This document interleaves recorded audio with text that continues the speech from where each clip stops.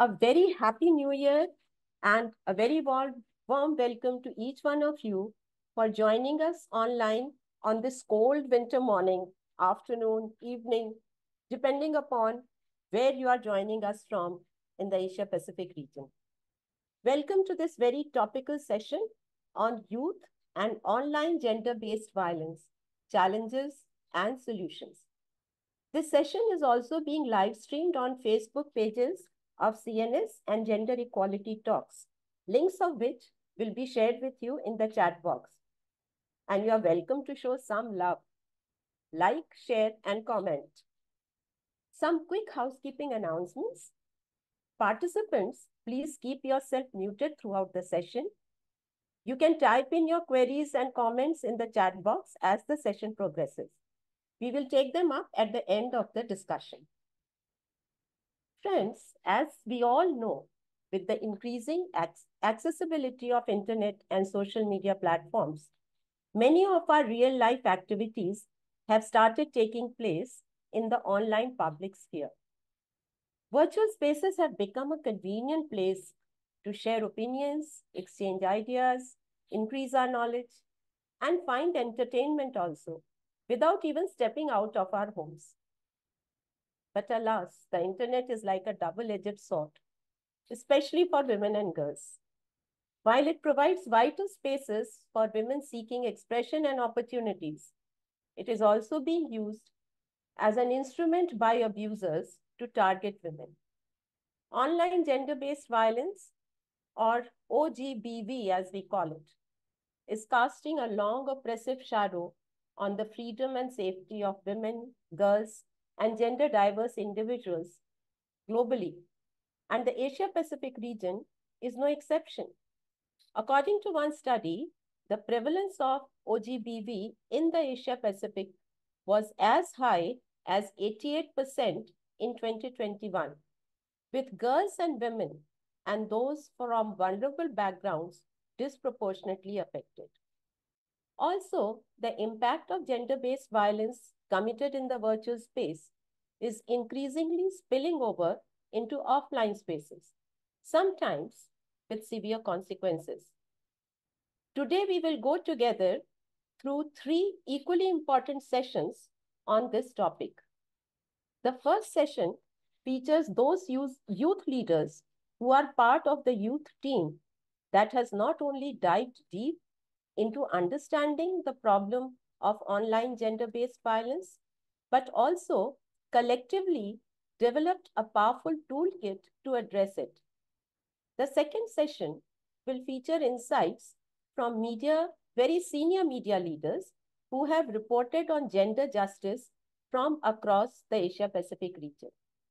The third session will feature remarks from peer youth leaders, and this will be followed by a discussion space for comments, reflections, and questions from the participants. Without any further ado, let us hear from youth leaders and media professionals on various aspects and impacts of online gender-based violence.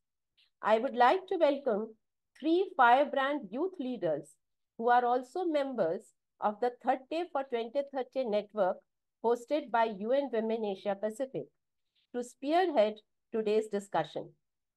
We are indeed honored to have with us Hafsah Muheed from Sri Lanka, Kirthi Jayakumar from India, and Tanmaya Kshirsagar from India. Tanmaya will be joining us soon. She is writing an exam right now, so she'll be here very soon. Hafsah Muheed is an intersectional feminist, human rights advocate from Sri Lanka with over 8 years of grassroots experience specializing in cross-sectoral solutions. She is the founder of Amplifying Impact, a youth-led feminist organization working to support vulnerable and marginalized groups. She was a director at Sri Lanka Unites, a national youth movement focusing on reconciliation and peace building. Hafsah is also a core team member at Youth Advocacy Network Sri Lanka and a Women Deliver Young Leader alumni. Kirthi Jayakumar is a women's rights activist, a researcher, a peace educator, lawyer, and writer, all rolled into one. She works in the women, peace, security, feminist foreign policy, and decolonial justice spaces. She founded and runs the Gender Security Project and is the head of community engagement at World Pulse. She also founded the Red Elephant Foundation, an initiative built on storytelling, civilian peace building, and activism for gender equality. Kirthi has coded Sahas, a mobile app and chatbot to help survivors of gender-based violence. She's a Commonwealth Scholar, a Vital Voices Lead Fellow, a Local Pathways Fellow, and a World Pulse Impact Leader. Tanmaya Kshirsagar is an Indian classical vocalist, writer, and academic, and an intersectional feminist for gender equality and empowerment in the field of art and music. A recipient of the National Scholarship in Music by the Government of India, she has been a performing artist since 2016. Tanmaya has worked with various national and international companies as a B2B and features writer. She has also been the campaign co-lead for the 16 Days of Activism against online gender-based violence. Welcome Hafsah, Kirthi, and Tanmaya. Hafsah, can you please elaborate upon what different forms and types of violence against women and girls are taking place in the virtual space? Right. Thank you, Shobha, first for the warm welcome and for having me here. It's truly a pleasure and a privilege. I think first, thank you for setting the tone to understand why it's a gendered issue as well. So, Shobha, thank you for that. So there are different forms of violence. First, I want to just give a little small introduction to the definition of online gender-based violence, or sometimes you would have heard the word tech-facilitated OGBV, or online gender-based violence, which is violence that is amplified using technology. Even though it is done using technology, it can also manifest in the offline world, right? And it can start offline and migrate to online or vice versa. Now, unlike usual forms of gender-based violence, online gender-based violence or technology-facilitated gender-based violence, known as TFGBV, has forms, and there are emerging forms because the tech landscape keeps changing. Right, so I'm going to take you all through a few different forms. The first one is cyber flashing. It's basically the act of sending unsolicited photographs of genitalia or sexual acts with the intent of silencing a person or an individual. And people are usually targeted for their sex, gender, or sexual orientation. The next form I would like to highlight is digital voyeurism. This actually is about filming, watching, or sharing online films or videos of people's bodies through live or pre-recorded videos. It can actually happen through hidden cameras in spaces that you can't even imagine, and objects or stolen photographs, and these are disseminated without their consent. Sometimes these are deep fake. They are created fakely and imposed into online images. So these are produced from such acts known as creep shots. Okay, so another one form is cyber stalking. It's a very common form. It's actually where you surveil or monitor a person through digital technology, and it helps, or it's usually done to prevent victims from escaping abuse situations like domestic violence. Another form is doxing. Doxing is basically where you disclose personal information online with malicious suggestions for other person to contact the person, targeted to causing more harm. For example, if somebody reveals my personal address, where I work, with addresses, locations, my date of birth online with in groups that are not considered safe, or my personal phone number without my consent, that is called doxing. Other one is gender-based hate speech. This is where you have harmful, hateful, demeaning comments and shaming statements done, targeting a person's sex, gender, or sexual orientation, and can include comments that shows talking about persons that they deserve to face harm or they should harm themselves. We see this highly across social media. Another form of online gender-based violence is identity theft or impersonation, or we say creation of fake profiles. I think in this call, if I ask you all to show a raise of hands, How many of you, or do you know people who has, somebody has created a fake profile of you? I'm sure we at least know one person, or it has happened to us. So somebody where they have taken an identity and they act in either humiliating form or a harmful manner, or they extort money, right? Another form is called morphing or transmorphication. Morphing actually refers to where you spice up videos or photographs and you create deep fakes and you upload them onto pornographic sites or platforms where the intention is to actually demean somebody or sexualize somebody with a target. Another one is non-consensual dissemination of intimate photos and videos. So that's where sharing of intimate photographs and videos or audios of an individual without consent. This is also one of the most reported forms of online gender-based violence. Online grooming is where a relationship is established with the target through the use of internet or any other digital technology, where they want to facilitate online or offline sexual contact with that person. Another form of online gender-based violence is online sexual harassment and bullying. So this actually where sexual harassment takes place through internet. It can be emailing, it can be calls, it can be direct messaging through a lot of social media apps, right? It can be done by one person or a group of people. If it's done by a group of people, it's called networked harassment. Another one is online threats and blackmailing. So when you do online threats and blackmailing, where you threaten somebody or blackmail somebody to share information about an individual, it can be images, videos to the public, to their friends or family, and it's mostly targeted towards women and intimidating, mostly with the intention of extortion or revenge. Sometimes these images can be genuine or fake. So you can see some of the forms of online violences are interlinked to each other. Sexploitation is another form of online gender-based violence. This actually refers to the commercial exploitation of sexual material or sex via digital media. That can be the sale or dissemination of intimate information, non-consensually uploading videos, images, audios to pornographic sites, installing live streaming feeds unknown to a person, and then targeting and selling them as well. Another one is sextortion, where you refer to extorting sex or sexual favors by threatening to disseminate a person's intimate image or footages of rape. Zoom bombing occurs when people can join an online gathering to post racist, sexist, pornographic, or anti-Semitic content to shock and disturb viewers. For example, if we are in this call, if somebody who is not registered, uninvited, joins the call and starts typing extremely unwarranted comments on the chat box or drawing on the screen, it's called Zoom bombing. Now, because of the online space and actually the rapid acceleration of it, there is a lot of emerging forms of online gender-based violence. One of them is called influencer-driven online gender-based violence. That is where a person who has the ability to influence other people's decision about a particular thing, right? That is the definition of an influencer.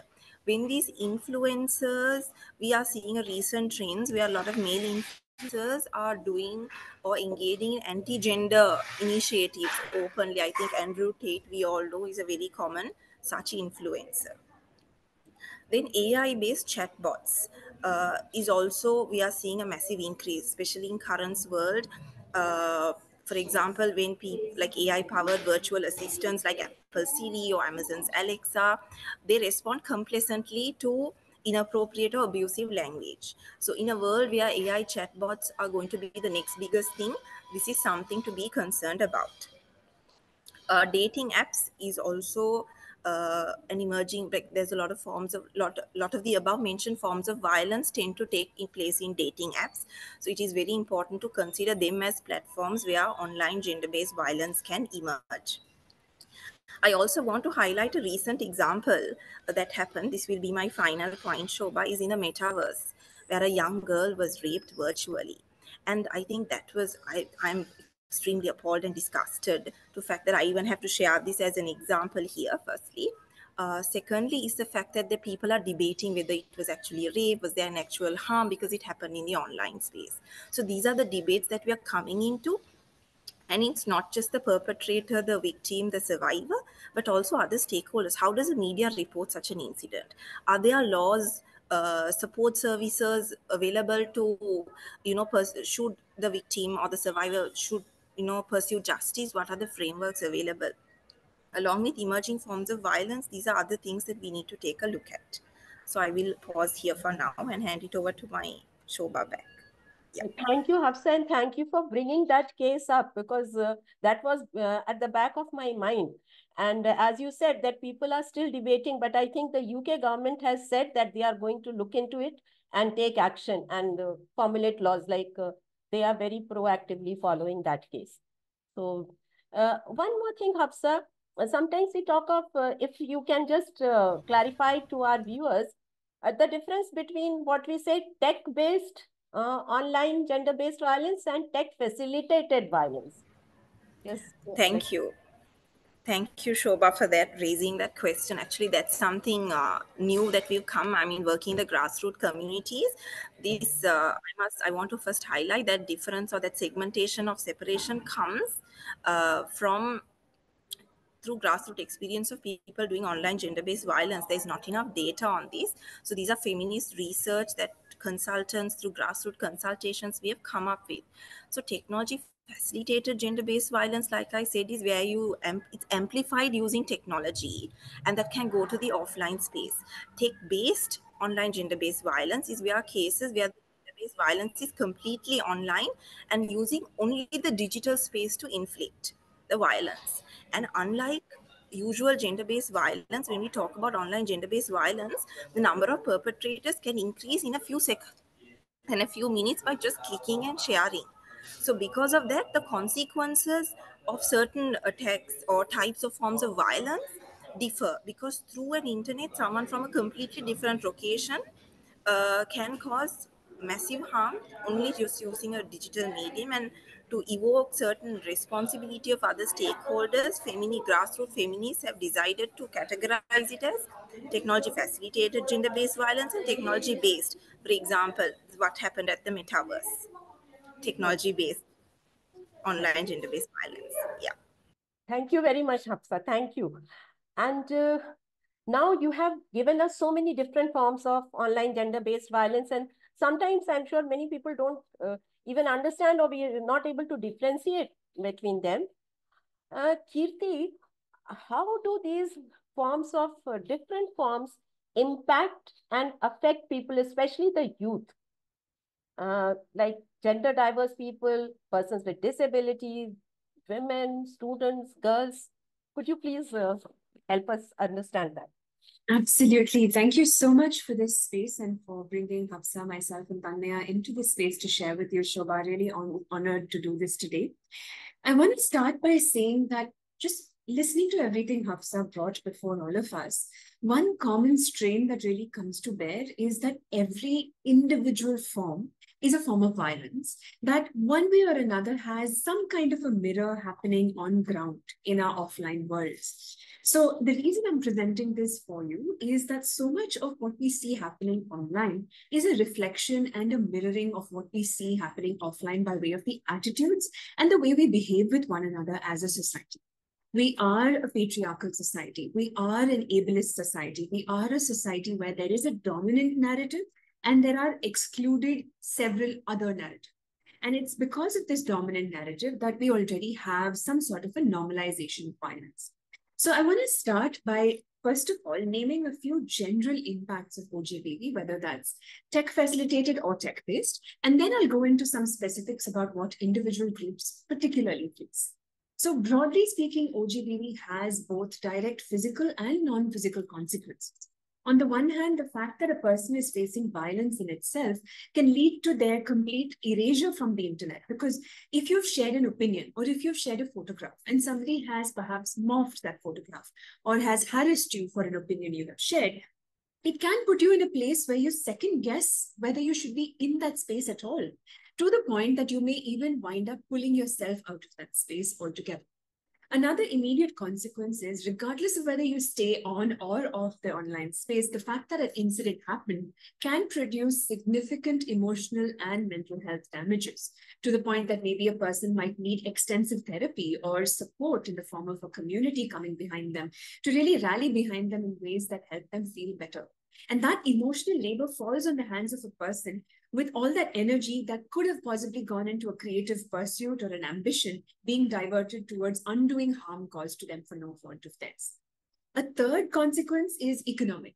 Now, this is something that happened to me personally. So one of the things that I have done previously is to serve as a liaison for survivors of gender-based violence, which led to the creation of my app. Now, at one point in that journey, I was harassed by a group of people for supporting the rights of a woman in a violent situation. I was harassed so much that I wound up taking myself off of social media platforms for a solid 6 months. Now, that came with a price because I was also an advocacy officer for an organization, and I simply could not take being in the online environment, which meant that I not only lost engagement with friends online, but also just had to pull myself out of an economic monetary reward stream that I was relying on. And I had to explain a 6-month gap to subsequent employers who were not always in line with understanding what I was facing. Now, these impacts are very real and are likely common across the board. But if you really break this down further, you'll find that some groups are more vulnerable to the adverse impacts, and some perhaps not as much, but continue to face some kind of harm. Now, Shobha, you were generous enough to name a few of those groups. I'm going to fall in line with the names that you shared and go group by group with that. Now, starting with sexual orientation, it's one of the common bases on which we see discrimination happening offline. And this largely comes from a patriarchal, heteronormative mindset, which assumes that sex and gender and sexual orientation are deeply binarized, which means that there is no space for anybody who identifies beyond the binary, which in every sense of the term, on multiple levels, has been proven as perfectly natural. Now, discrimination based on sex, gender, or sexual orientation manifests in the form of the language that is used for a person who has perhaps identified beyond the binary or whose appearance is perceived as identifying beyond the binary.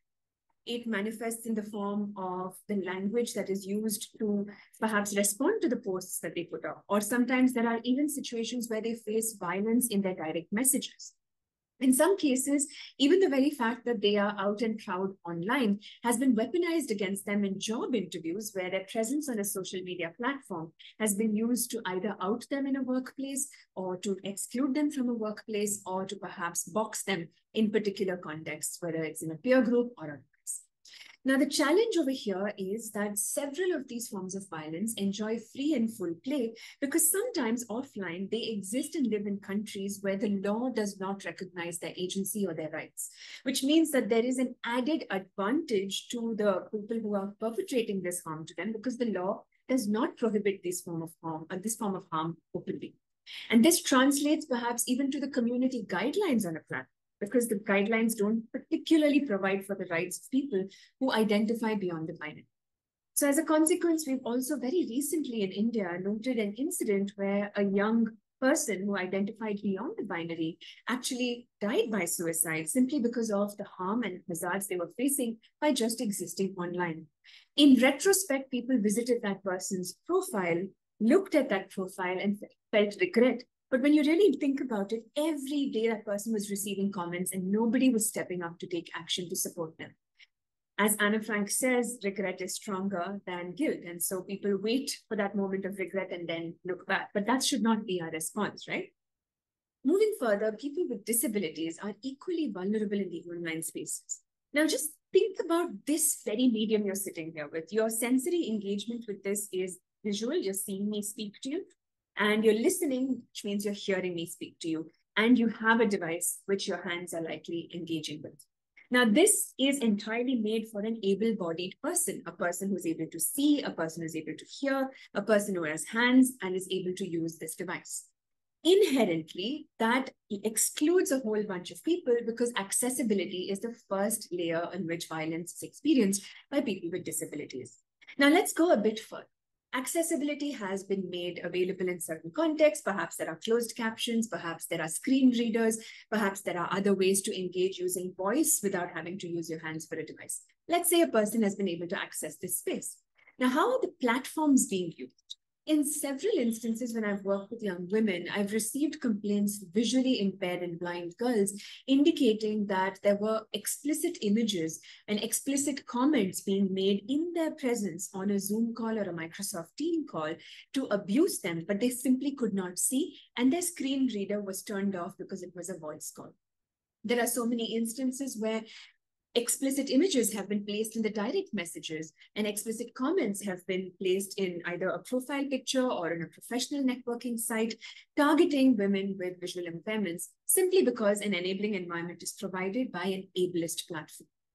In several cases, community guidelines do not acknowledge, name, or even pay any attention to these unique challenges of people with disabilities. And this in itself tells you that the system has been made for the dominant narrative, whether that's patriarchal, heteronormative systems, or able-bodied systems that assume that everybody can access everything easily. Now, in all of these groups, when you look at it in individual senses of the term, the youth are particularly vulnerable. Now, there's an interesting concept in marketing which is called digital age, which means that you could be 40 or 50 offline, but you could probably be 15 offline. And if you're starting out with the internet for the first time, you are equally digitally old.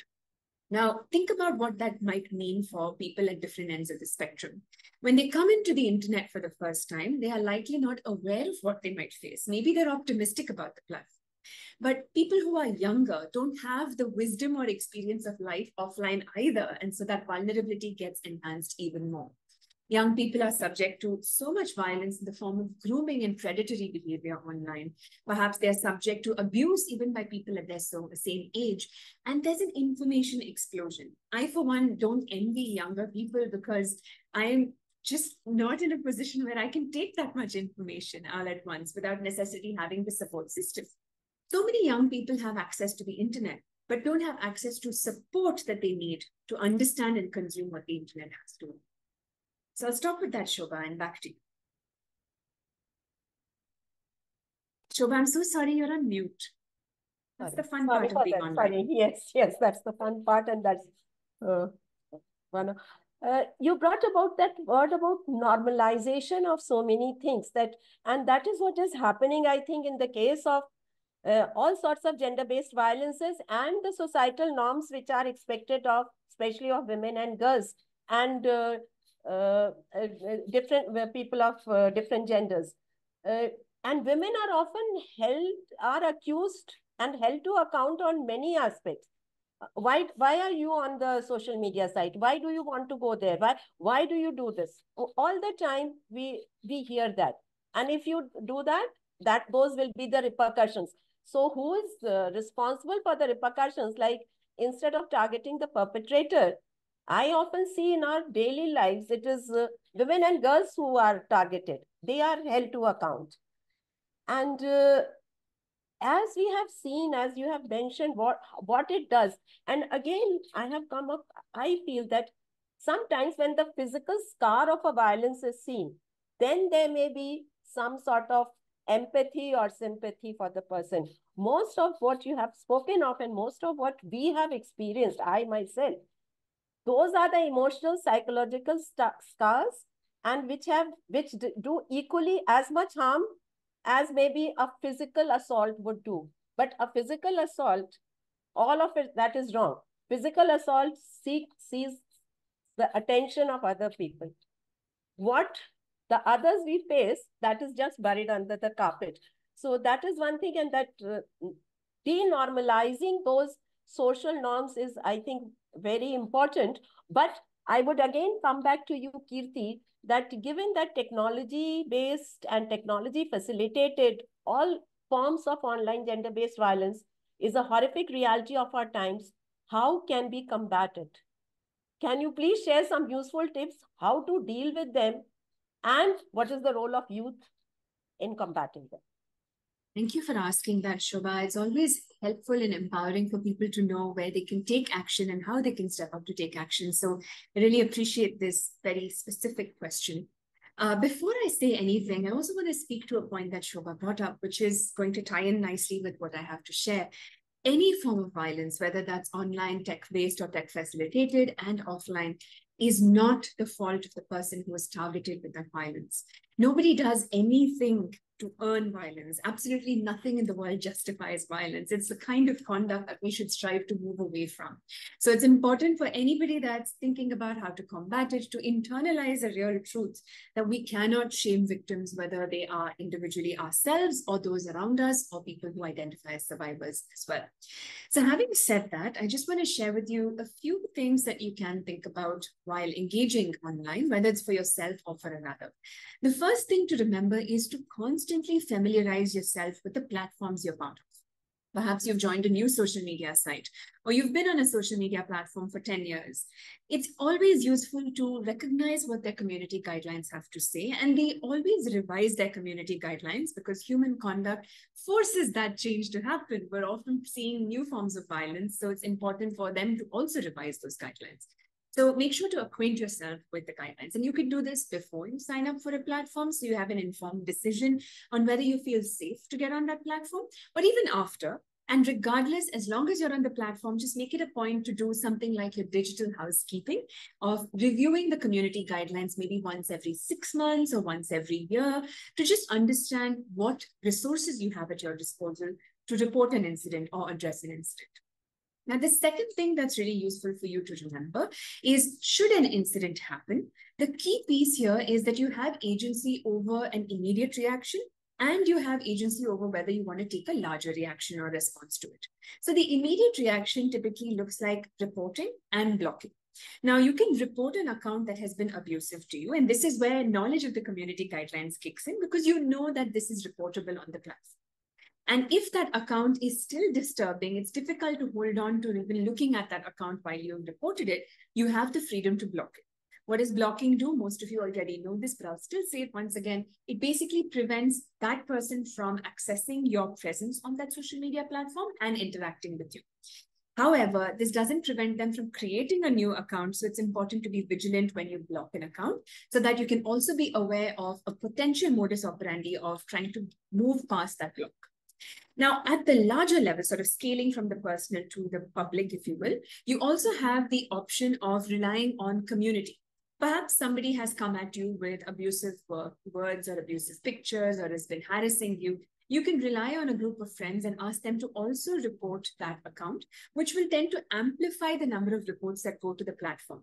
Now, I can't necessarily say that there's a math to this of X number of reports will make the platform take an account down. That's not what happens. It's just that enough number of reports creates critical noise at the back end of the platform, where appropriate staff that are positioned to evaluate such accounts can get into it and see if that account has violated the issue, violated the guidelines, and then either take down the account or other appropriate sanctions. You also have the luxury of doing nothing if that feels right. But please remember that regardless of whether you choose to do anything or not do anything is a decision only you get to make for yourself. Nobody should decide this for you, and no one can shame you for choosing to do any of these things at any account. In some country contexts, you have the opportunity to go to the police. This really depends on what the laws in your country say. Now, I'm from India, and some of the laws in India offer space for reports to be filed. And you also have an online reporting portal, which is for the cyber cell in itself, and a separate one for women themselves to report through the Women and Child Development Ministry. Now, it's useful for you to understand the law, but it can be a lot. I'm a law student, and there are lawyers, 10 years and still counting. But as a lawyer, there are some of these provisions that puzzle me, that astound me, and I don't understand it myself. So it can be tricky if you don't have a legal background to unpack these provisions, in which case a useful way to go is to look at civil society. Now, what we've done in our toolkit, which Shobha mentioned, is to map together organizations that are working across the Asia-Pacific region on addressing OGBV. And what these organizations do are a variety of things. On the one side, you have awareness orientation, where they help break down the law, break down your rights, break down your approaches. And they also help serve as liaisons, where you don't have to do the talking to the police or the law enforcement, but they step in to support you. So one useful practice I call this my personal safety audit. And if it's useful for you, try it out yourself. Look at your community guidelines every so often, once in 6 months, once in a year. List out police helplines and keep them in a place that you can access when you need it. And list out civil society organization helplines that you can rely on if you don't feel like going to the police directly. I can't say that this will prevent or inoculate you from online gender-based violence, whether tech facilitated or tech-based, but it gives you some agency in responding to it should it happen. At all times, it is not your fault, and I'd love for you to know that like the back of your hand. Sorry, Shobha, you're on mute again. Sorry, that's the power of the youth to keep on guiding us all the time. Kirthi, can you tell us something more about the toolkit which you have developed? What is it called, and how will it be helpful for the youth and for others as well? It's been made by the youth, but how will it help or how can it help combat online gender-based violence? Thank you so much for asking, Shobha. I feel like a proud mama, but I'm definitely going to also cede space to Hafsah and Tanmaya, who are equal contributors in the development of the toolkit. We came up with the first edition of the toolkit as part of the first cohort of the UN Women's 30 for 2030 network in 2022. And 2021. Time is such a blur when COVID happens. I'm so sorry. But in 2023, the second cohort, of which Tanmaya is part, had revised and expanded the toolkit. Now, this is called the Youth Guide to End Online Gender-Based Violence. While it is for the youth, by the youth, of the youth, and an evolving document that we hope to continue to keep adding on to. So I'd see it as more of a palimpsest rather than a resource, one that just grows and grows with all the challenges we meet and finding strategies to respond to it. We believe that it can help anybody who is online for the first time or online for how many ever it's time, but is doing a safety audit and wants to find some sense of grounding in how to navigate these spaces.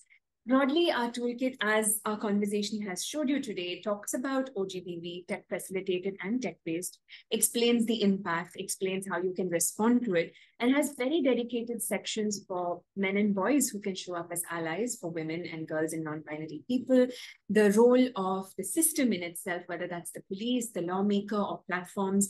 We've also explored strategies for bystander intervention, and very specific awareness creation on the impact that it has had on LGBTQIA+ folks with disabilities, and people who are in positions of power to adopt some form of zero tolerance guidelines in their organizational space. Finally, we've also been a bit adventurous here in mapping the possibilities of creating feminist and gender transformative technologies. And the toolkit is available on the UN Women website. We encourage you to review it. Yes, we have shared the link in the chat box. We are sharing the link. And thank you, Kirthi. And while it is really important to brace oneself and be prepared to counter and fight online gender-based violence as and when it occurs, it is equally crucial and important to have systems and strategies in place to prevent its occurrence in the first place. And that is what the ultimate aim is. So, Tanmaya, can you please show us the way forward and what could be your recommendations for various stakeholders for preventing online gender-based violence? Yes, Tanmaya, please. Thank you so much, Shobha. And yeah, I hope I'm audible now. Yes, better. Yes, better. Okay. All right. Okay. So first of all, a very good afternoon, good morning, everyone. And thank you, Shobha, for having all of us here. And thank you to CNS for having us. And I should say it's quite a Herculean task to talk about the umbrella topic of combating youth and gender-based violence and encouraging stakeholder engagement in the field after my friends here and these truly inspiring women, Kirthi, Hafsah, have talked about their expertise and their stories and such amazing recommendations about the field. But I sure can try. And whatever I have to say today stems from my limited experience and a very vast spectrum of perspectives built through my work and profound interaction with leaders, advocates for gender equality, generational equality, survivors, entrepreneurs, feminists, and of course, all the people from the 30 for 2030 network of UN Women. And they have molded my approach and enhanced my approach to gender-based violence and women empowerment on a large scale significantly. So when I begin to think about the idea of stakeholder engagement, And we have a dedicated section to the recommendations on stakeholder engagement and how you can get involved in enhancing that in a significant and in a very detailed way in the toolkit. That thank you for sharing the link as well. When I think about stakeholder engagement, I stagnate at the word stakeholder.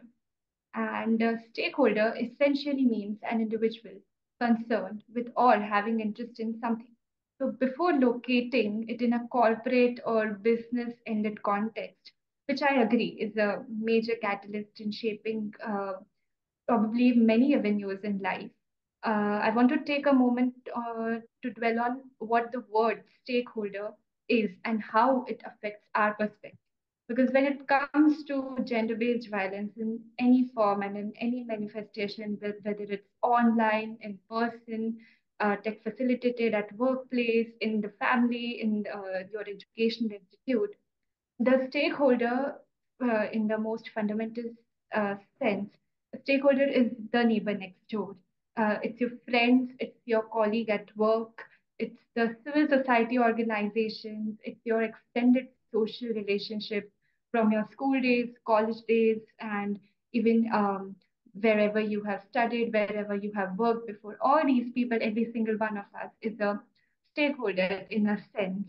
And while we deviate to the concept of investment and strengthening institutions uh, for the purpose of creating awareness about gender based violence, we often fail to gain the insight on the magnitude of how important a role these stakeholders, the people in your everyday life, plays.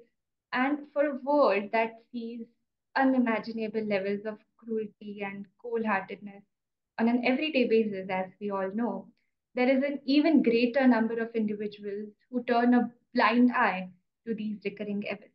And we need a kind of an engagement that operates from a space of faith and zero tolerance about violence to any of us, you, me, or someone else you don't know and you get to know about it later, rather than a space which operates from next. What if someone in my family is next?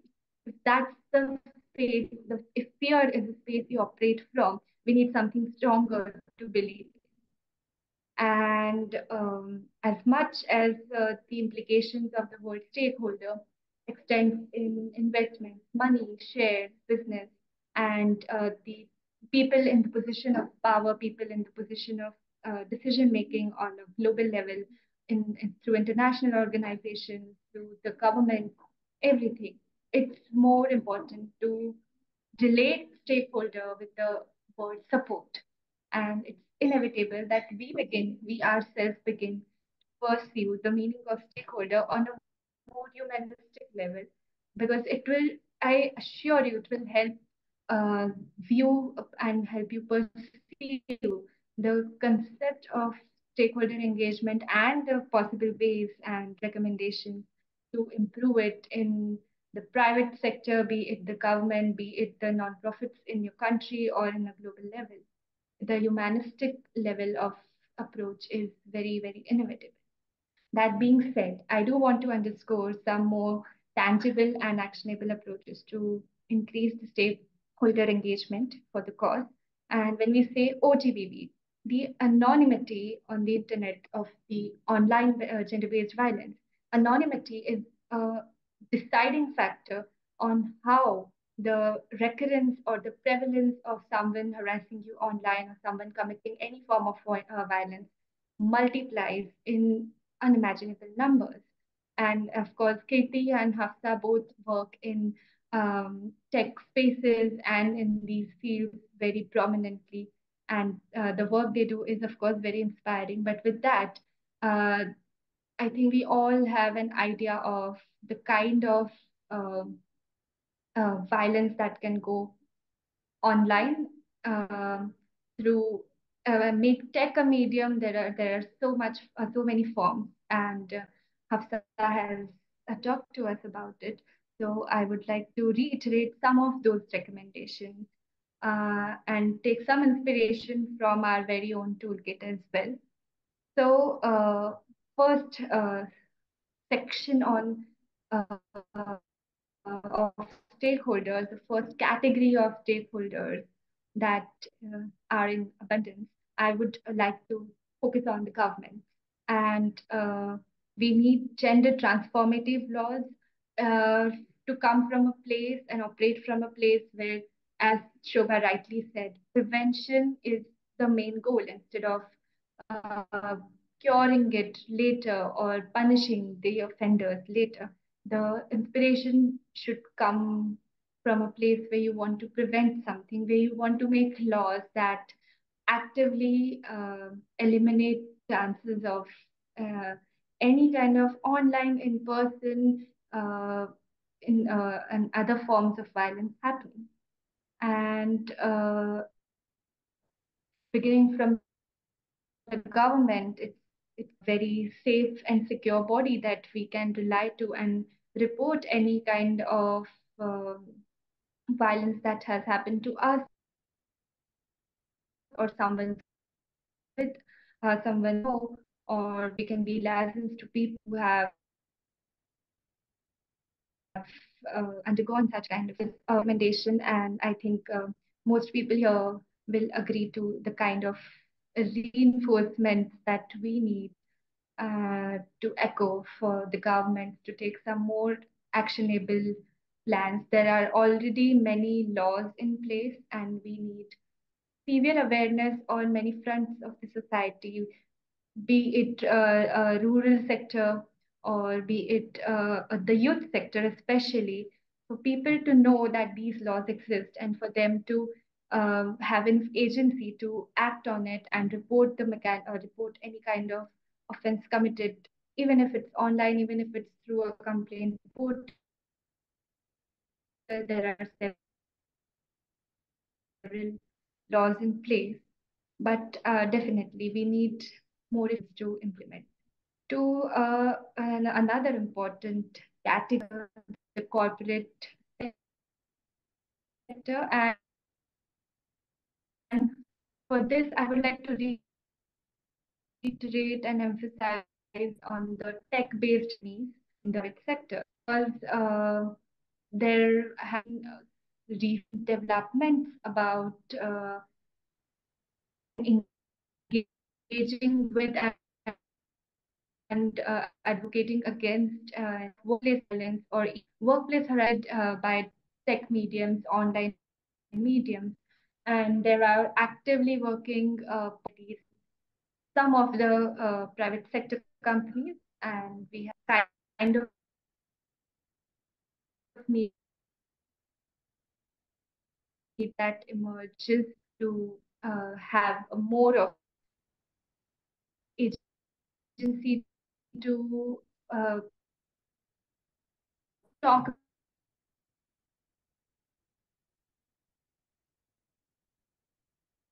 Your voice is breaking, Tanmaya. about it, fight against it, and to now. I have a little unstable internet Yes. connection. Okay, but please continue. Yes, we have to live with all these things. Yes. Should I go to? Okay. Yeah, of course. So, yeah, I hope I'm audible now. Yes, better. If Yes. I break in between, please let me know. Yes. Please go ahead. Okay. Uh, Thank you, Shobha. So, after the private sector organizations and the companies, my attention is on the non-profits, the civil society organizations, and there is a plethora of emerging organizations which are increasingly youth-led. And that is, I would like to mention that here because it's a very revolutionary change that the youth is actively taking control of such against such evils in many parts of the country and even on the international level. So the need to echo the sentiment for prevention should be universal in all these sectors of stakeholders that we are talking about. because when one person initiates change, when one agency initiates change, when a certain category of stakeholder initiates change, the cycle is a cycle. It affects the rest of the sections of the society in significant ways. The formative pillars of society, they are another important pillar, an important category of stakeholder. Because when we say stakeholder engagement, it has to be the people that you have access to, the people that you meet every day, the people who can start working at the grassroots level. Because a government or a private sector company or a very a huge net profit company can begin the change, but it has to be implemented. You have to see through, and that is from the it starts from the home, from your school, the university, from your community organizations, your non-corporate cooperative societies that you are a part of, or the people that you know who are working for this change. Because uh, in my personal experience, there are instances when you have the opportunity to get involved and get engaged in uh, some initiatives, maybe on your community level, maybe on your educational level of the organization that you are enrolled in or working at. And often we are so busy or so uh, busy or wound up in our career advancement or the rest of the spheres that we are occupied with, that we often postpone these things. And that is also one call to action to the self, to every one of us, that sometimes postpones being involved in these things. Because change is this is where change begins, and this is where the transformation begins, where people begin to notice the change, begin to accept it, and uh, to the need to denormalize several belief systems, several value systems that have been wrongly normalized, or they have been just because it is conventional, or just because it takes a lot of effort to fight against. That is the point where you just put your foot down and you begin to take action on a very, very fundamental and self level. Uh, so many sectors of these stakeholder engagements are a crucial role in shaping our societies. Not just the people who have faced violence or have been involved in being a victim to any sort of violence are responsible to initiate change, but those of us who have not been, fortunately and thankfully, have not been a victim yet or have not faced any kind of extreme violence, it is the ball is in our court as well to, because every one of us is a stakeholder in every way that I can imagine. And this is but a small glimpse of what the second edition of our Youth Guide Toolkit to End OGBV entails. You can, of course, find a more detailed version and several mechanisms in place, reporting mechanisms, guidelines, and resources that will help you and every one of you go through it, get a better insight in it. But for now, in this moment of time, I think we have to start somewhere. And sometimes we have to start at the same point of inception again and again to re-navigate. This is, an, of course, an extremely open-ended discussion, and there are vast subjectivity of perspectives and stories and experiences, and a scope for suggestions and recommendations, and scope for change. But for now, I think I will conclude with thought that is very close to me and that has been inspired in me through the last year of working with UN Women and these stories of motivation, the work that people like Kirthi and Hafsah and the rest of our team is doing, is that we often battle with categorizing ourselves, trying to gauge the extent of our feminism or our liberalism or our passion for equality or empowerment. That is often a battle within us to put ourselves into a certain label. And I've realized that trying to put shackles on this infinite canvas of womanhood or humanity at large often deviates us from what we're supposed to do because we're spending a lot of ourselves and a lot of our time just deciding who we are. And on behalf of everyone who was a part in making this toolkit feasible and such a genius piece of resource that it is, this is just not an open call to action for the stakeholders to reach out with support or to offer support in any way that strengthens the cause and strengthens the kind of support we have in the community within the networks and that we are a part of. But this is a call to action to advocate for change ourselves and to start the change from a point where it is not, it's completely perennial. It is not going to a dead end direction.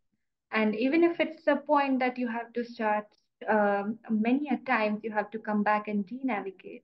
The stakeholder engagement for ending youth-based gender violence or online gender-based violence or the violence in any form, be it against young girls, women, or often against boys and men, you have to start with yourself and have to have a very tunnel kind of an approach to stay focused on what you are supposed to do, what we are supposed to do as a community, as a team, and continue to increase the awareness. So yeah, that's my time.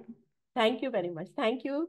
Thank you, Hafsah, Kirthi, and Tanmaya for your very, very valuable and pertinent inputs and for making this session so lively, informative, and empowering.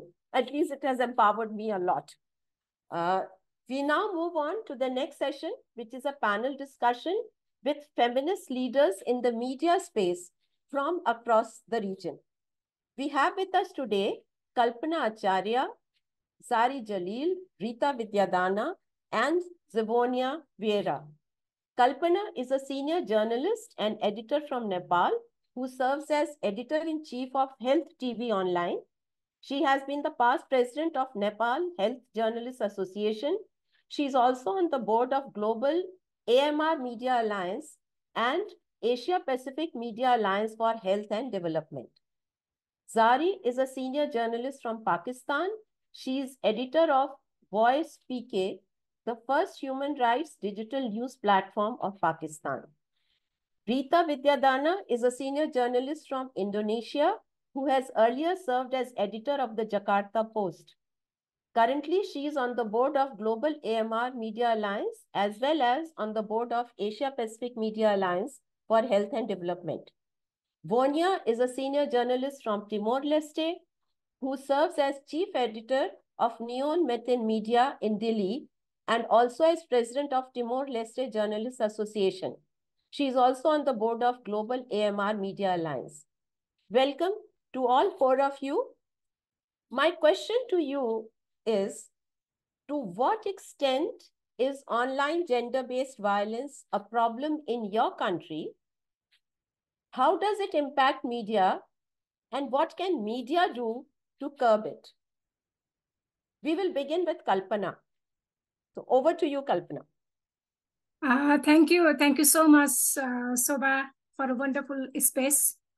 Yes, as you said earlier, internet and digital platform brought numerous positive changes and opportunities. Along this, it has so many challenges, and we have so many negative aspects too. For example, I just want to share, online gender-based violence is increasing day by day globally, particularly in terms of online harassment, cyberbullying, body shaming, trolling, various forms of violence targeting individuals based on their gender. As you said, in the context of Nepal, like in many countries, the increase in internet access and the use of social media platforms contribute to the rise in online gender-based violence. I just want to share 90% of the population has access to the internet in Nepal. Online violence also increasing. It has become easy for people with ill intention to post rude comments or send unwanted messages, unnecessary images, videos, especially to women and girls. Here, Shobha, I just want to share one study research. There was a study in 2022 in Nepal, a study entitled Online Violence Against Women Journalists. It is related to women journalists. That's why I want to share here. This study has revealed that 88.6% of women journalists that took part in the survey reported that they have been subjected to online violence. Although this is a small survey report, 500 women journalists are involved in this survey report, but this is very crucial, very important report. It reflects the online violence in media fraternity. So according to this research, Facebook Messenger is the main platform used to unleash online violence.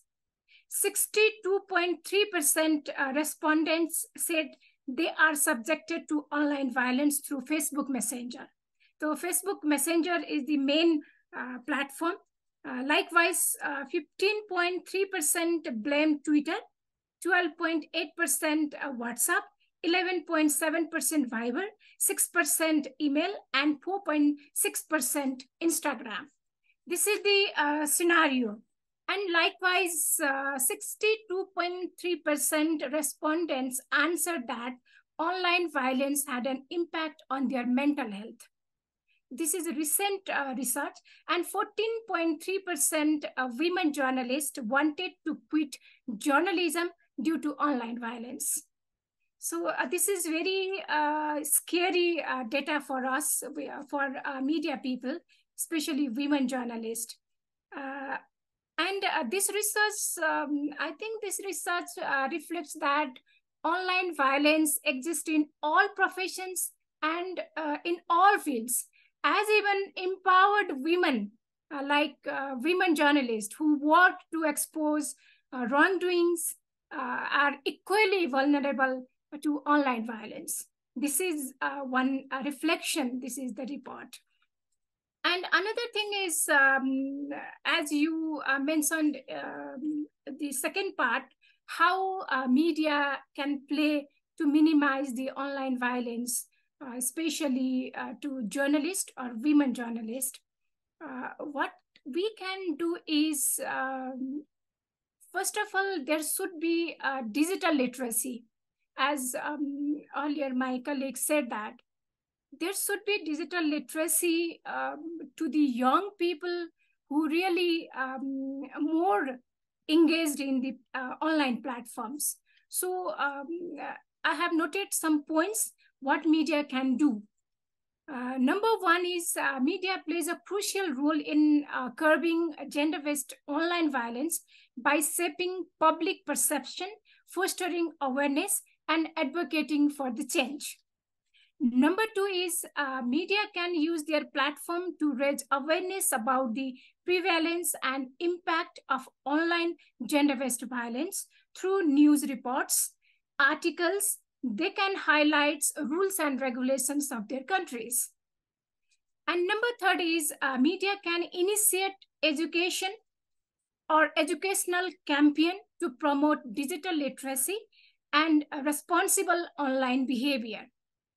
And number 4 is media can advocate for strong legal framework, because when somebody is harming through online violence, so where to go? They don't know where to go and where to report.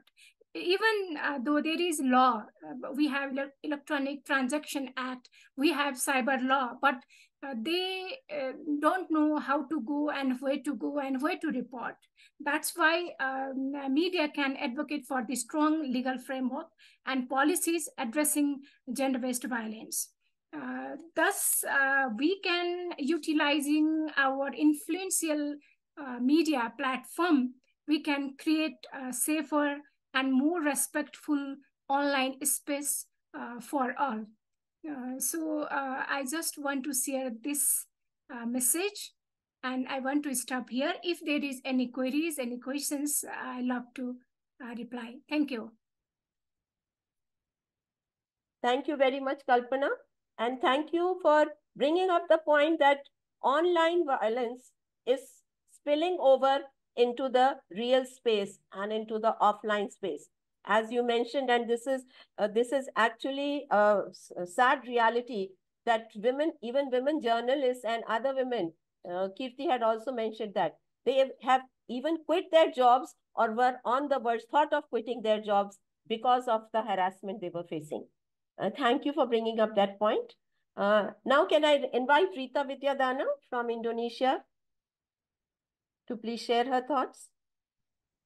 Thank you, Shobha. Thank you so much. Good afternoon, good morning, everybody. Thank you. So honored to be with you all, and especially with listening to our brilliant young leaders who provide us with insightful new types of various forms of OGBV, which is inspiring and really for, we can call ourselves as senior journalists, but this is new for us, and we have to keep learning, keep on daily basis, because OGBV change every second maybe. So thank you so much. Thank you. As also Kalpana said, that we in the Asia Pacific region, we have seen a surge in cases of online OGBV in the last few years. And in case of Indonesia, we have seen 300% increase in OGBV since 2021. And they occurred in various social media platforms. So in Indonesia, around 212 millions of population can access to internet, and the number of Facebook users are 119.9 million. 49% of users are female. YouTube users is 139 millions. Instagram, 91.77 million people. 50% are girls and female users.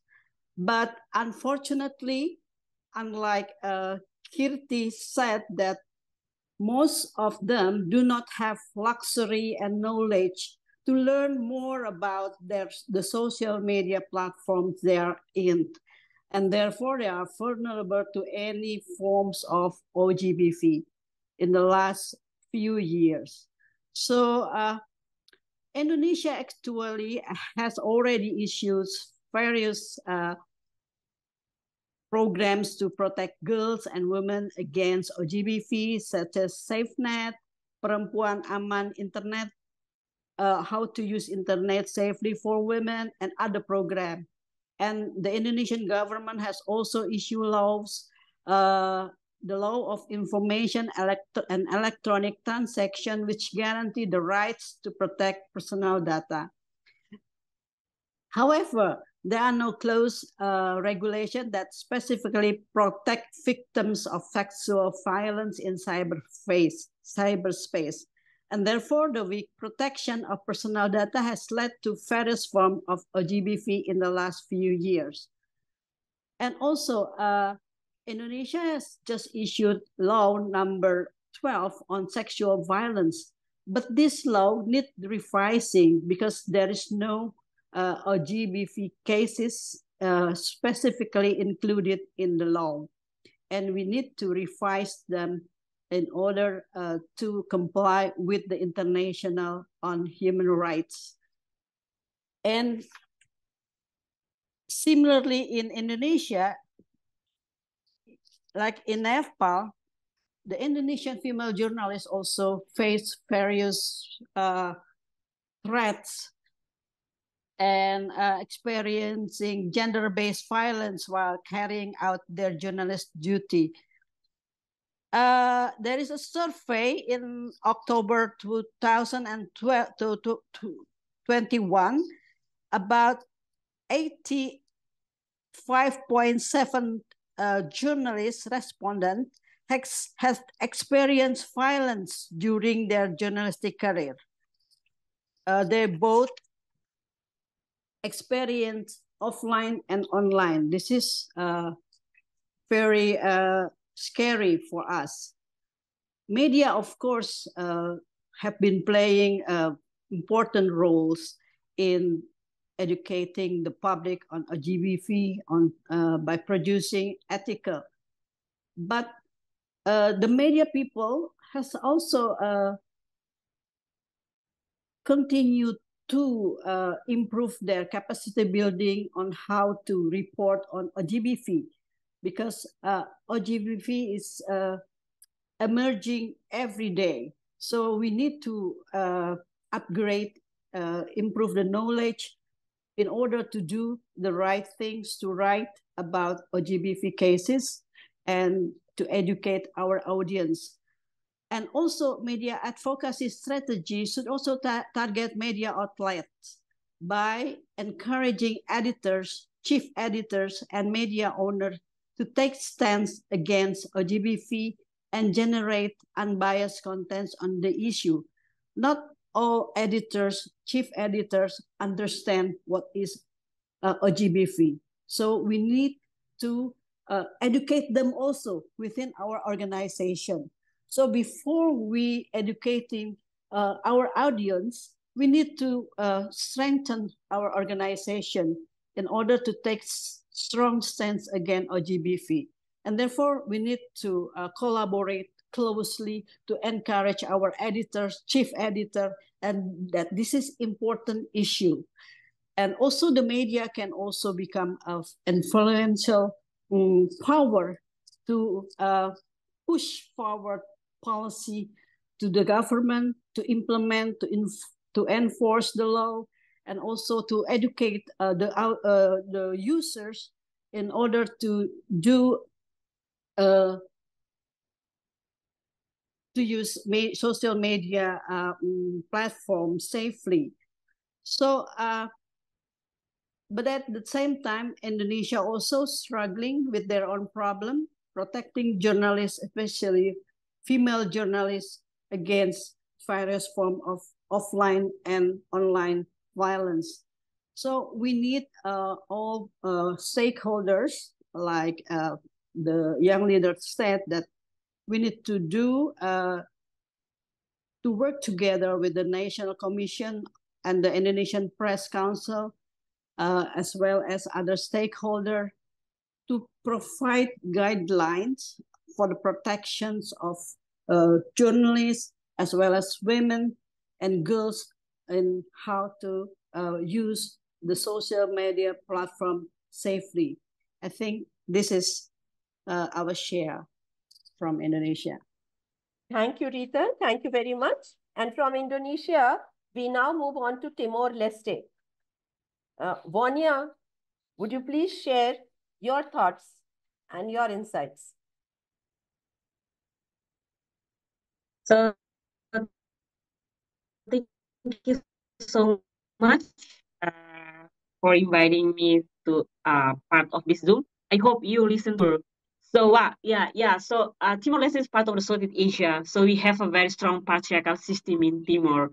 That how the men have more stronger decision making in every sector that we have. So of course, including in the media platform, how the dominate by the man in each institution that for media institutions. So every reporting, every news that covers like we have gender bias issue. I mean, no, they don't have the gender sensitive issue. So regarding to the online gender-based violence is now we are in digital era, so it's really hard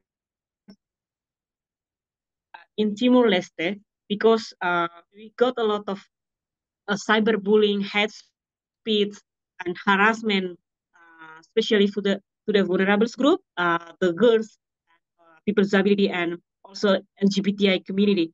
So this is the vulnerable groups that get a lot of the negative action for the people that using social media.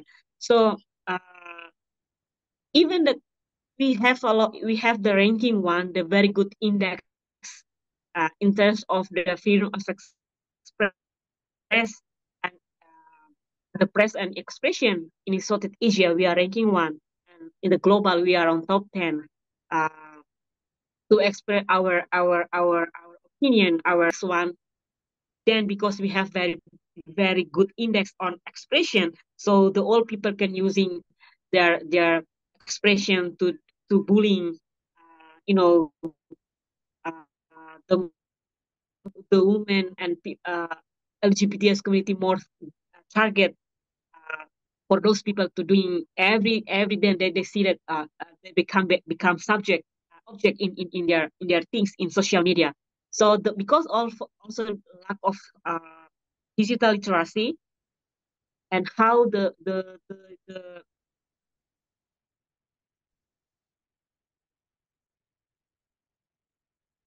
people, especially the youth, using internet as a health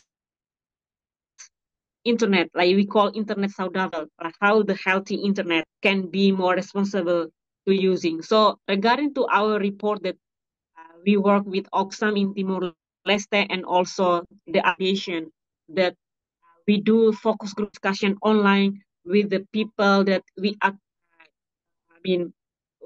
people LGBTI, people with disability, young influencer, that using social media, they become more targets and not safer to using social media. How they can. This is the big problem. And then there's a young journalist because they don't have to understand what is the sensitive journalist, what is sensitive journalist reporting to doing advocacy. We know that the media is very important how to do advocacy, not only to story that politicians from society, but how you can become stakeholder with the human rights defenders and also increase the knowledge about the human rights. Because when you talk about the human rights, is including the women's, people with disability, LGBTI, all people that have same right in our society, in our country. Now we have this draft of cybercrime law that pending, but we try to doing protest to not the government not to approve the draft because it's the cybercrime that really belong to the politicians people and political party, not for all people that more have more need this to more secure on their life. So so we try to approach our government how to more to have this the draft the law that more give secure to the people's disability, LGBTI or journalists to more safety using the online. So now Timor-Leste as a journalist association, working with like our donors and press council in Timor-Leste and ombudsman in Timor-Leste to doing digital literacy to the young people and the domestic workers, because they have right how to protect themselves when they're using social media against the online sexual harassment or cyberbullying that can affected by the psychology.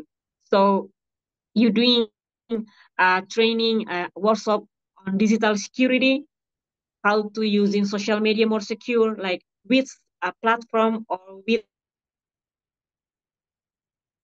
application that they can more secure, like how to introduce the signals to them, to using signal for the journalists, how to using signal doing their the rule, and how to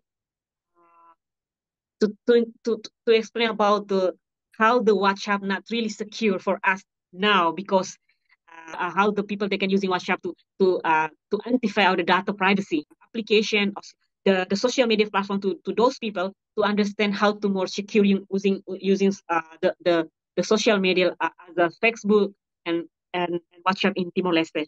So and you do recommendation for our government in regarding to our research that you have done before. So because how you can collaborate with the government to talking about more about the digital rights. So I think hello. Hello. Yes. Your voice is breaking in between. Can you hear me? Yes. Sir, I have problem with. Yes, there is some internet problem, I think. Okay. Yes, there is some internet problem. Yes, there is some internet problem.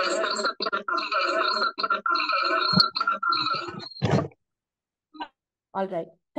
So yes. So we doing advocacy and promoting. Doing advocacy and promoting. Promoting digital rights. Promoting digital rights. Introducing the importance of digital. Vonia, your voice is echoing and we can't hear you properly. It's echoing. So maybe there is an internet issue. So thank you very much for your very, very valuable inputs and what you said.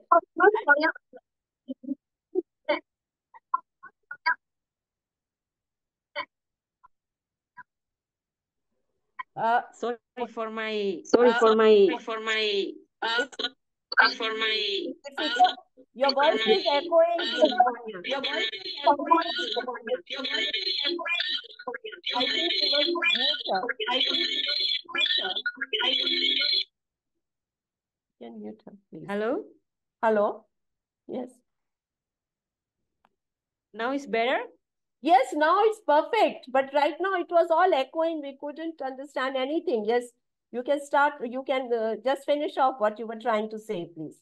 Yes. Okay.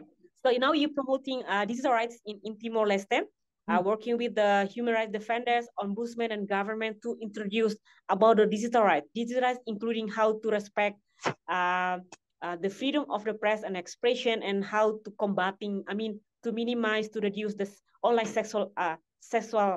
online gender sexual harassment in social media. So you're introducing how to people to understand digital rights to using, and then how to against online sexual harassment in social media. And also we provide more training for the young journalists to understand more gender sensitive reporting, to doing advocacy on about the impact of the sexual abuse to the victims, and also how to approach the government to have more the law that make more the young women and girls to more secure on online. Yeah. Thank you, Vonia. And you made a very good point, and I think all of us need to remember that freedom of speech is, yes, very necessary. But we should not forget that my freedom ends. where someone else's begins. And that is an important crux of the problem, because it's our freedom we think of at the cost of so many other people's freedom. So thank you, Kalpana, Rita, and Zevonia. I think Xari has not been able to make it for some reason. So thank you, Kalpana, Rita, Zevonia, again for highlighting media's role in the fight against OGBV. We now move on to the third and last session of the day. I invite peer youth leaders to share their reflections and insights on this important issue. And in the interest of time, please keep them short, because as Dr. Shoemaker has said, small is beautiful indeed. If you ever get hold of that book, please do read it. It's a wonderful book on economics. So I would first request SM Shaikat, who leads SERAC-Bangladesh, a youth-focused organization that is a home for young change makers who dream to make their ideas for social justice and equality into realities. Over to you, Shaikat.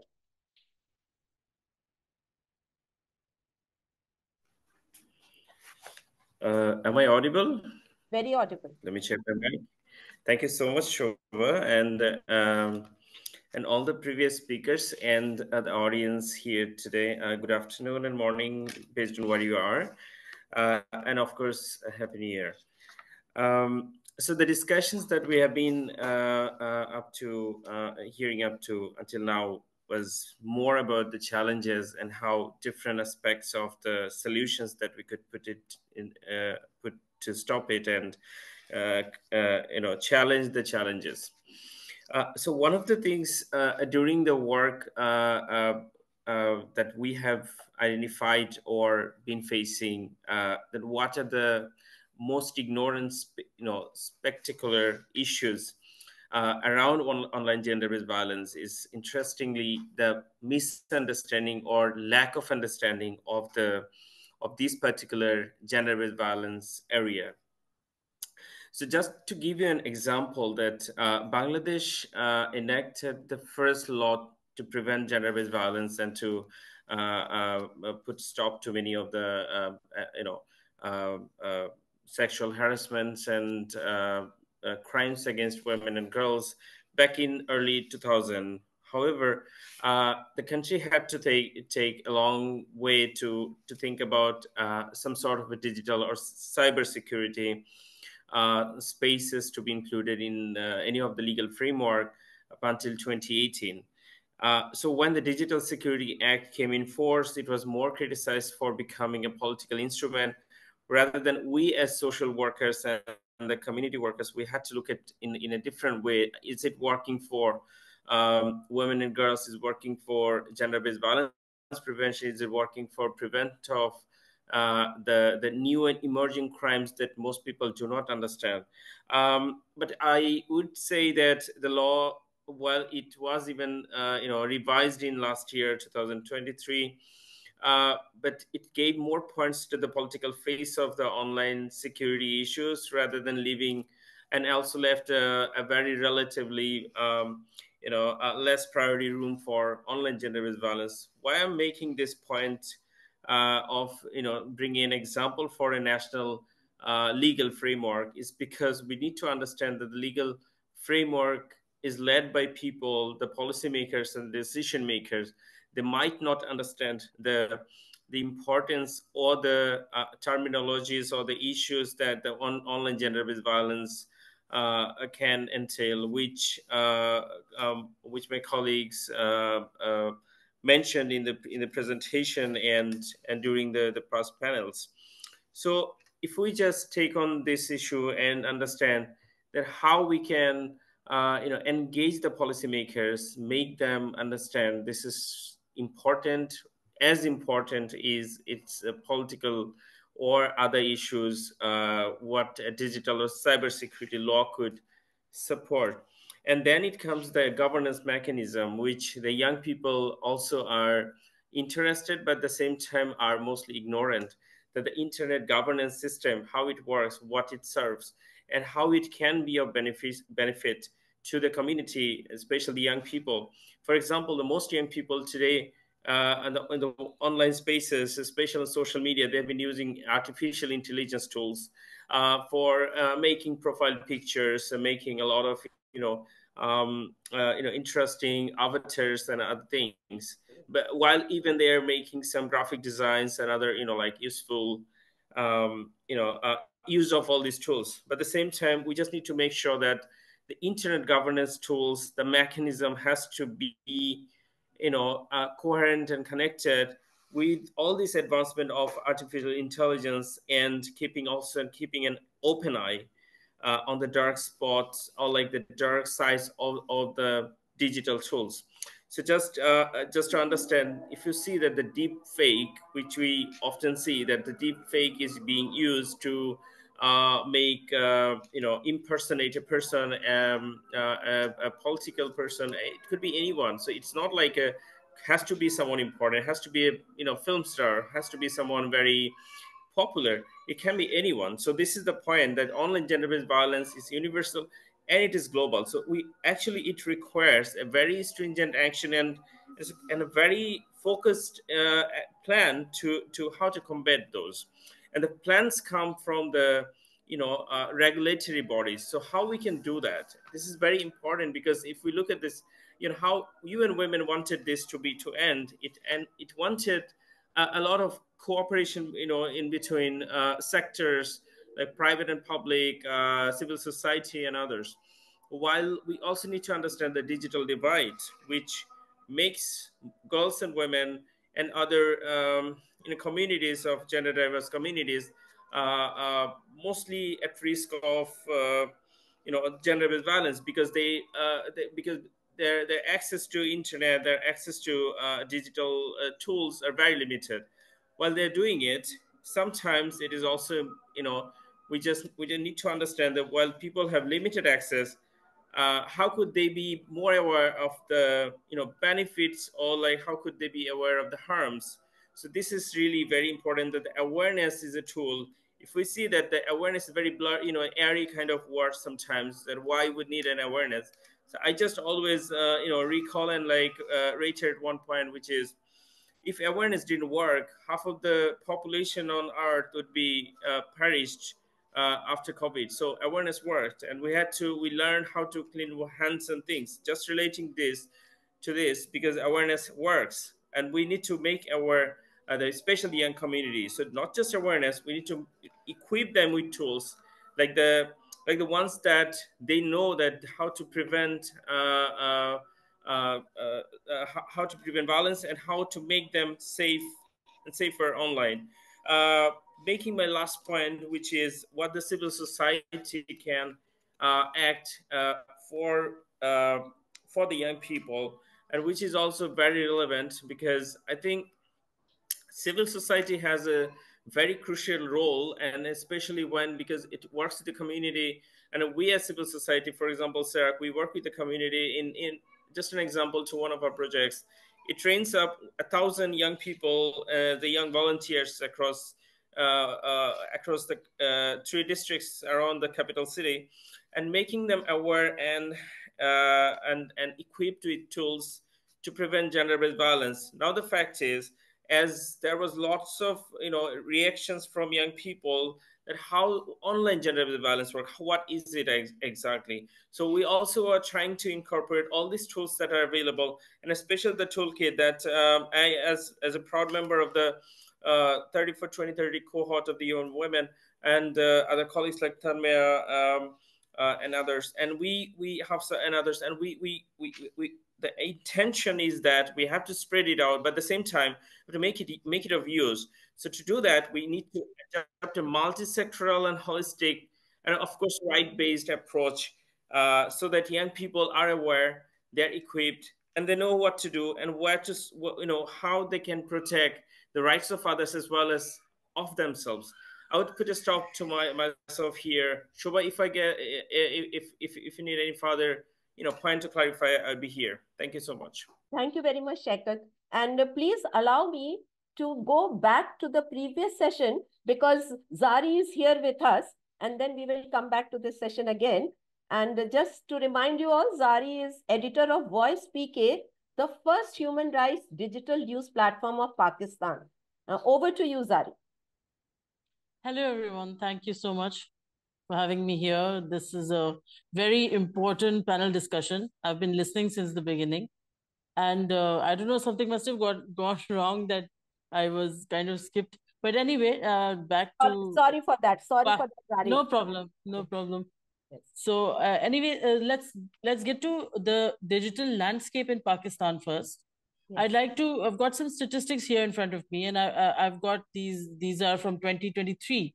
So through these statistics, I can tell you that internet users have been growing and really fast. So at the beginning of 2023, we had about 87.35 million internet users. Maybe these are still, like, the number is not that high if you compare it to the rest of the world. Even if you compare it to our neighboring countries like India, there's much more digital literacy over there, I think. But you can't deny the fact that the social media use of social media is increasing, and also internet overall is increasing. But as one of our friends here said, there is little training in the use of digital use. So the problem over here is, now you're asking me how media, what extent media is affected by these things. I would like to say that media in Pakistan, this is a different angle. I'm not going to brush everyone with the same thing, but media itself has been part of a lot of negative impacts when it comes to online gender-based violence in Pakistan. So I'd like to give an instance of Aurat March, which happens every March 8th. It's a women's march. And since the past 4-5 years now, women, civil society, women and transgenders, they have been collecting together. And it's been very forceful and very assertive, these marches. But what our media has done, especially these independent YouTubers and people who record for Facebook and everything, they come and they give a very slanted perception. In fact, slanted is a very, it's a very light word that I'm using. What they actually accuse these women. They have been accused of, their characters have been tainted, they're tarnished. They've gone through character assassination. They've gone through, there's bad words written about them online. There have been accusations of being funded from abroad, things like that.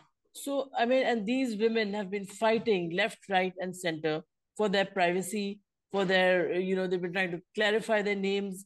Some of them have now started to hide themselves. So many of these women, they belong from a very privileged, a part of society, many of them. I mean, you come from a privileged part of society, you're not really exposed. I mean, I wouldn't say it's not exposed, but you kind of find it easier to fight the online violence. That is what I have observed as a journalist. But, because they've been more educated and they've been more exposed. But now they've been trying to hide themselves also. Now they wear masks when they come online. They don't disclose their names. They've been taking precautions.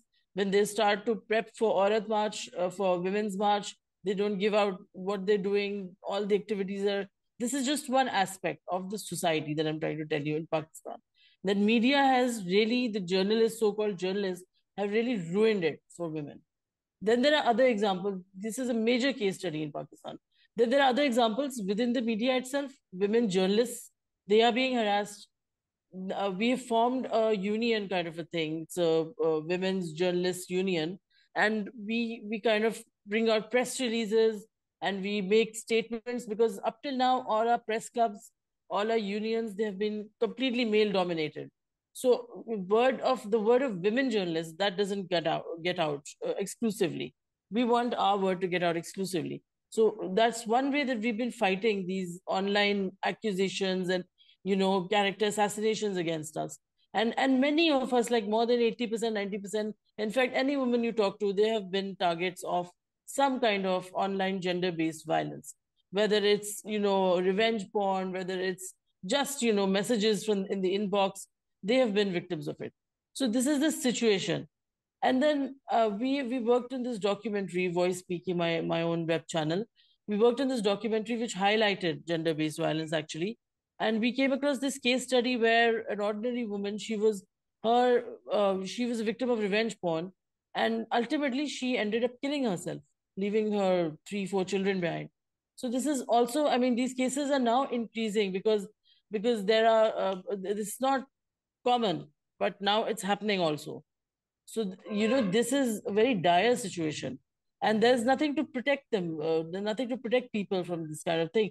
We've come up with laws and acts like Pakistan Act, PICA, it's called PECA, but that act also has some kind of consequences which are detrimental to your freedom of expression. So you see, when the government starts blocking you or arresting you on small or minor charges, then there's a very vague definition of what's right and what's wrong and the gray areas, and then everything suddenly becomes also blasphemy. There's a huge human cry over that. So and even saying anything online suddenly becomes a crime. So we need to, as media, work on those areas a lot. We need to come out with what's black and white, what is a crime, what is not, and then work on those things. As for civil society and NGOs and organizations, we have a very good we have actually 3 or 4 organizations that are working on digital rights and privacy. So they're doing some excellent work. Digital Rights Foundation is a leading organization. It has reports, research reports, publications, and also it's got this helpline which encourages you to call if there's a problem. From the government side, we have the Federal Investigation Agency, the FIA, which does actually poses to take in your complaint. Sometimes there are, obviously, then again, it's a male-dominated department, so there are issues. There have been issues in the past where you complain about certain problems, online gender-based violence, and they don't take your complaint in, or they don't arrest the person, and they say we're a monitoring department more than an execution operations department. So these are the problems that we are facing, and members of the media have to work, not only have to work their way around this, but they have to also be like sometimes be targets of this. So this is, in short, the situation over here in my country. Thank you very much, Xari. Thank you. We had you at last because you have made some very important observations. And we go back. Thank you. And we go back to our youth leaders. I now invite Tanya Khera from Samanta Foundation India that works with rural, tribal, and forest communities in remote hilly areas on youth engagement to develop local leadership and initiative. Over to you, Tanya. Is Tanya there? Yeah. Yes. Yeah. Am I audible? Yes, very audible. Yeah, thank you so much. So, hi everyone, I am Tanya, and thank you, Shobha, for the wonderful introduction.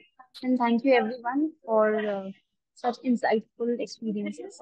So, without taking much time, I'll just say that when I got to know that I have to share my views on online gender-based violence, so the first report I referred to was the National Crime Record Bureau, and I was amazed by the numbers. So, first number that I would like to share is that in India, in the year 2020, there were around 50,035 cases registered for cybercrime. And in the year 2022, that cases reached from 50,000 to somewhere around 66,000. So that's almost 30% increase. Now, diving deep into the same numbers, when I looked at there was a table which explained about what are the motives behind such cases.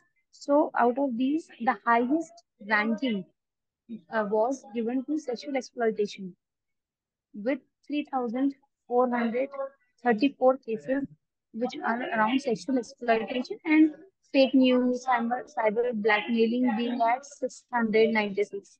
So the numbers are even not near to sexual harassment.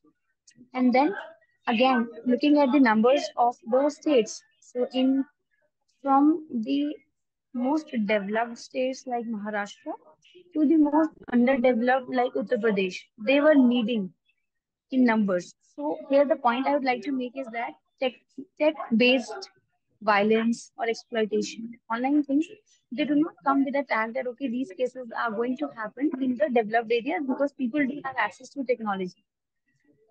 People in the rural and the remote geographies also have access to the technology, and the kind of content these people are looking at is much beyond rationality and logic. So in the areas where I work with young girls and boys as well. So the kind of exploitation happens on WhatsApp also. Like I'm walking, somebody will click my picture, and then they can what they look for boys will do in the local area. They will put my photo and then they'll fudge it in a video with another boy. And maybe the video is like I'm walking hand in hand with that guy and there's some music playing. So certain cases come to us also where girls complain that okay, these are the problems. And then the end result is that this causes problem for them in getting married or the mobility of girls moving out. So this is the impact of technology in the online harassment at the remotest of the areas. And cyber crime against women, the numbers are huge. We all know, as everybody mentioned about everything what goes on. We have also experienced certain calls, messages, certain things. So I believe that the major cause is that the access to the smartphones is with the men in the community. The females use phones of their fathers or their husbands. So that becomes a problem because I, as a female, do not know what the other person is doing. But my brother might know because he must have seen my video at one of his friends' WhatsApp group. So this is the intensity. And the saddest part in these numbers is that in India being the highest in the population, the number of cases reported, you won't believe in the year 2022, the cyber crime against women, the number of cases reported at just 14,500.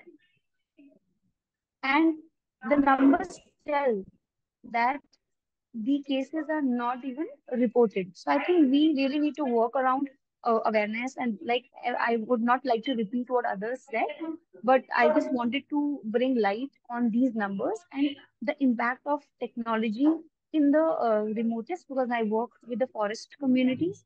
And here also I see how girls and even people from LGBTQ communities also go through such exploitation online. Thank you. Thank you very much, Tanya. And you have rightly said that cases are underreported.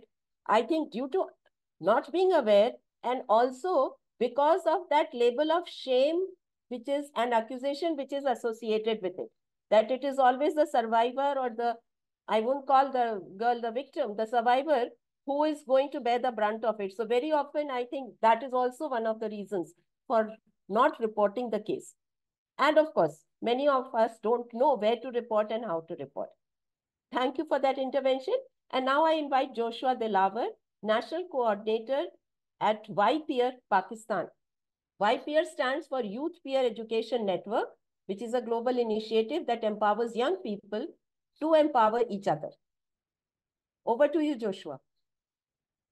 Hi, everyone. Am I audible? Am I visible? Not visible, but audible, yes. Let me just... Audible very well. Yes, yes, now. Perfect. Hi, everyone. Good afternoon. And this is Joshua Dilawar from Pakistan. Thank you so much, Ms. Shobha and CNS for organizing this great event and inviting me over. And I've been listening to the session since the beginning, and it was so informative and so inspiring.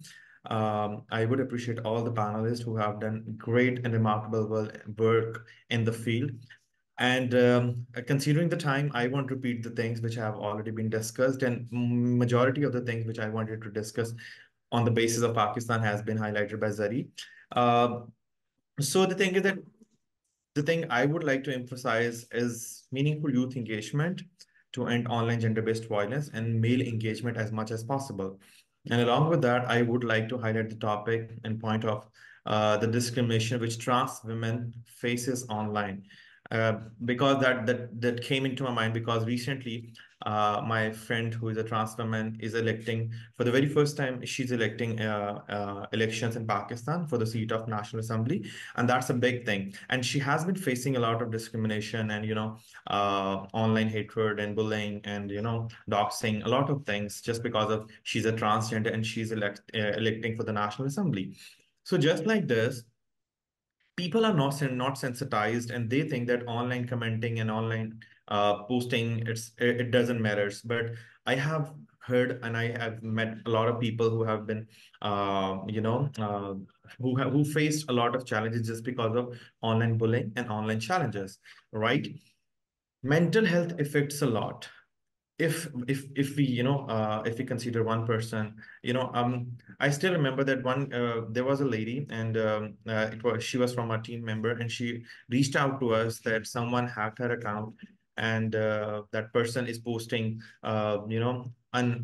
appropriate pictures and XYZ, and she was so tensed, and she literally had a lot of mental health challenges, and she went to some swears condition. So sometimes I would, I'm a guy, but I would say that sometimes we, the males, we don't consider the health of women and other aspects. We just do what we want. But I think male sensitization is so important, And as Miss Kalpana was saying, this is the mentality from online, it happens to offline. But I would also say that also happens from offline to online, because those are the practices people have already been practicing at home, in streets, in their community, in their society, which they feel that they are very powerful, they are very superior, and they can do whatever they want to, right? So that mentality should be challenged and should be changed, and that's the thing. That's why we have to engage the society, and we have to conduct community activism and awareness programs a lot, particularly with the young people and male ones. In Pakistan, we do have, as Xari also mentioned, we do have Prevention of Electronic Crimes Act. Fortunately, they do act appropriately, and they do consider the application very seriously. And according to the recent report of Digital Rights Foundation, they literally received more than like 3,000 cases in like 12 months. A few years back, they launched the report. But the thing is that how the government and how the department are considering resolving the cases, they do, but still the mental health of that person affects, right? And government is considering the online gender-based violence, but still they are not sensitized enough how, the people who are getting the application and people who step at the doors of the department to, file the application, those people are not sensitized enough as well. I want to, put this flag as well, because those people should be sensitized as well. And at the closing time, and I would just recommend three solutions to strengthening the legal frameworks and digital literacy programs. Civil society organizations and governments are working on empowering women and for the innovative solutions and digital solutions, but they should also be considering their literacy and digital literacy, and they should know what are the laws and how to protect themselves, because civil society organizations are working at grassroots level in small villages, at universities, to enable young girls and women to start their online businesses in the digital era. But they're not sensitized enough to protect themselves from the online things. And the last thing, as someone also mentioned, that people do not report, first of all. And second, we have very less research and evidence-based data on this. So yeah, thank you so very much. Thank you very much, Joshua. I would request Macha Fornin, who's here. She's from Thailand, and she's a feminist human rights defender and development justice rights activist. Macha, would you like to say a few words, please? Thank you, Shobha. I was surprised that you invited, but I have been listening all of the necessary information and situation that's faced by the young people in our regions.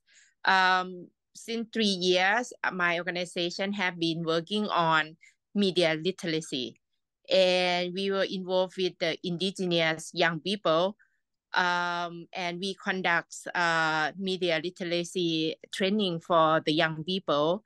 In order to do that, we also working on assessment of what the risk that the indigenous young people face, especially for high school students. with actually, during the COVID-19, all students forced to involve the online platform when the educations do not providing necessary tools for them to be safe in online. We found after the online ends, a lot of students addicted to games. Many of them order something online and they pay, but they couldn't get anything because there are a lot of scam in the platform, and the platform do not respond to that.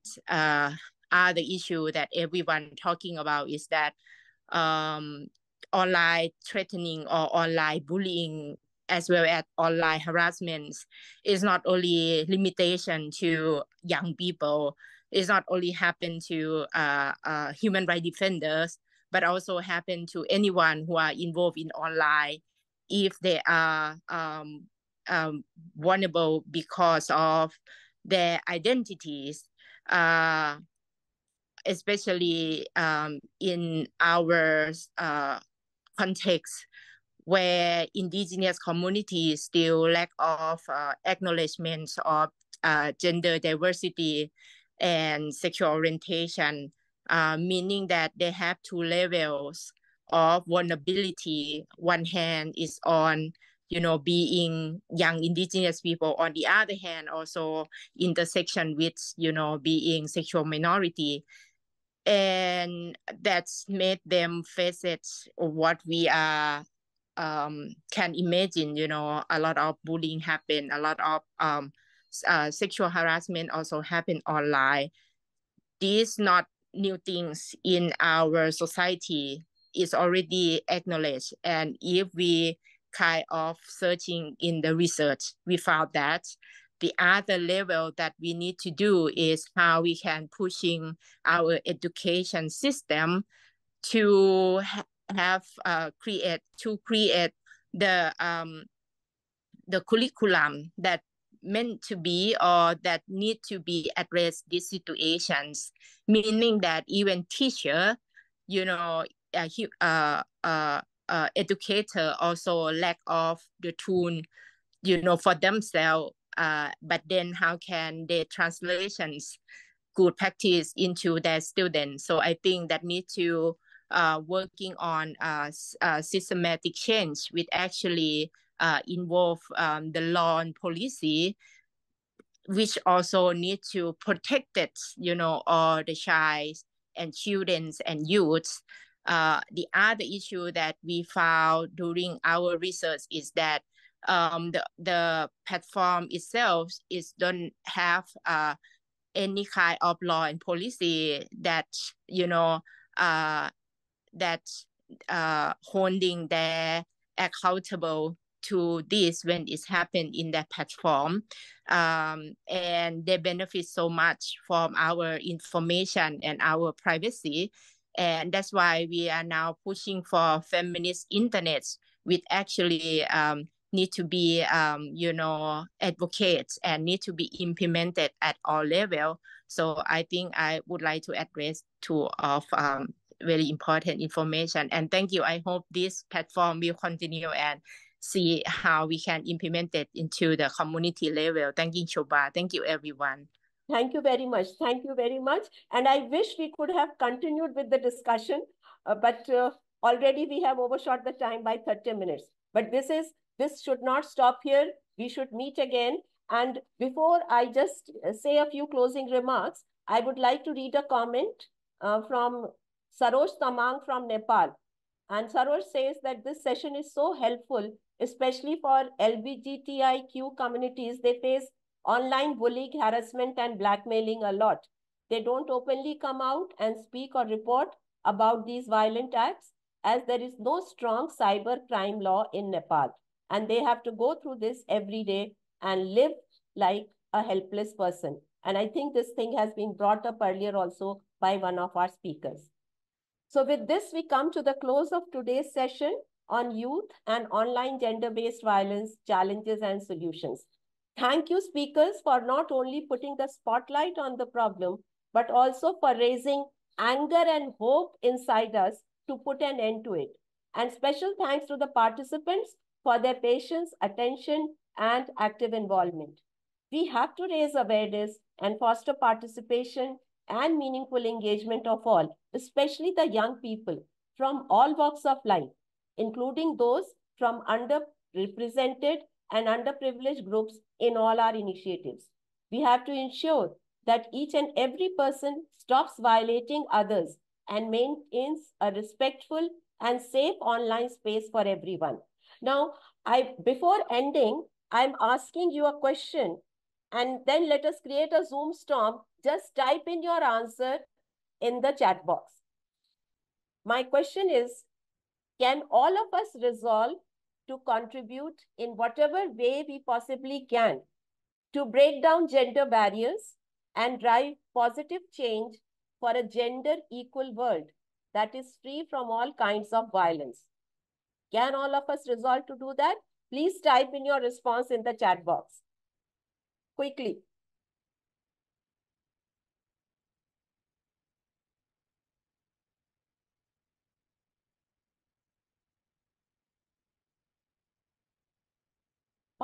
Fast enough.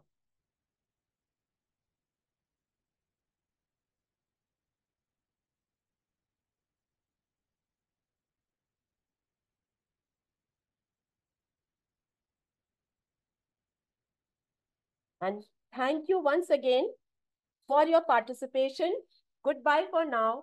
Stay safe, stay healthy till we meet again. And I sincerely hope we meet again on this issue. Thank you. Namaste.